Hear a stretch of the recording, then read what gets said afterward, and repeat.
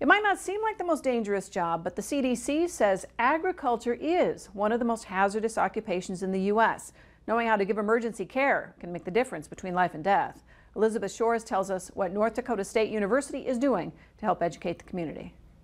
Bleeding emergencies can happen anywhere. North Dakota State University's Allison Peltier says North Dakota has the second highest number of farming-related injuries in the country.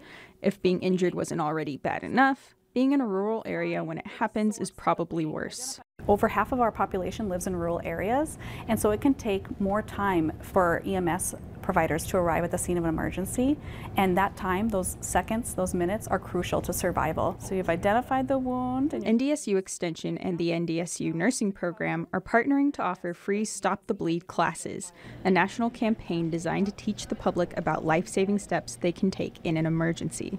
What participants learn from the course isn't only applicable to agricultural accidents, though. The steps taught in the class can be used in other emergency situations as well, such as mass shootings or in the aftermath of a car crash. NDSU nursing staff gave a pre-training session to some of their nursing students, who practice giving emergency care throughout the presentation. I think it's good knowledge to have because it can save someone's life in a desperate situation. If you're able to control the bleeding, NDSU will send nursing faculty into the community to teach people basic life-saving measures. These include being able to compress or pack a wound, or knowing how to tie a tourniquet. Peltier says their first official Stop the Bleed training session will be in Fessenden this December. In Bismarck, I'm Elizabeth Shores, reporting for your news leader.